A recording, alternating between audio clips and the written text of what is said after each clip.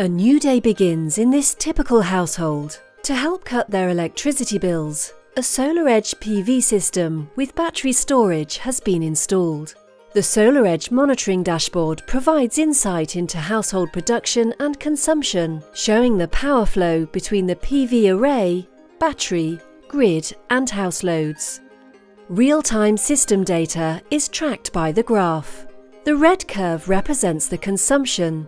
The PV production curve is green, and blue represents self-consumption.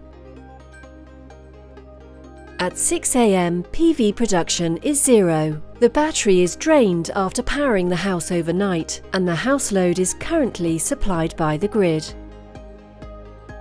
As the sun rises, PV production starts to increase, but the grid continues to support the basic house loads. At 6:45 AM, the household wakes up. The house loads surge as the family prepares to head out. With the increased PV production, the PV system is now able to help meet the rising consumption, together with the grid energy. At this stage, PV energy only supports house loads and does not charge the battery. It's 8 AM. Since everyone has left the house load has dropped. PV production now greatly exceeds consumption, so there is no electricity supplied by the grid. The house is now energy independent for the first time today. The green production curve exceeds the blue self-consumption curve. In this case, the excess PV energy is used to charge the battery. The battery continues to be charged by PV throughout the morning. The house load remains low and is fully supplied by the PV energy. With PV at peak production and the battery reaching full charge, the excess energy can now be exported to the grid. At midday, the house is still energy independent. It's lunchtime, and the kids are back home from school. Even with rising house loads, the PV production is high enough to supply all loads while exporting excess energy to the grid. The battery remains 100% charged. In the afternoon, there is higher energy consumption and decreasing PV production.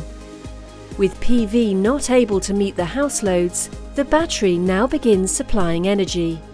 After 3 PM, clear skies give way to clouds, leading to even lower PV production. The dashboard shows the battery continuing to compensate for the reduced PV generation levels, supplying a greater share of the house loads than before. Good news! At 4 PM, the sunny weather has returned. PV production is back to levels high enough to supply the loads, charge the battery, and even export excess energy to the grid. It is now 6 PM, dinner time. Daylight is turning to dusk, and PV production is winding down for the day. The low PV generation isn't able to supply the high energy consumption. With demand exceeding the battery's continuous power output, the grid is used to ensure that the high energy demands are met. As the sun sets, PV production has dropped to 0. With household consumption relatively low, the battery alone is able to supply the house loads without any need for the grid. It's 10 PM, bedtime. House loads are minimal, so the battery is able to power the house by itself until full discharge at around 4 AM. The grid then takes over household energy supply for the rest of the night, with PV production starting again after sunrise. Another day has ended with SolarEdge's PV and StoreEdge solution helping this household optimize their self-consumption.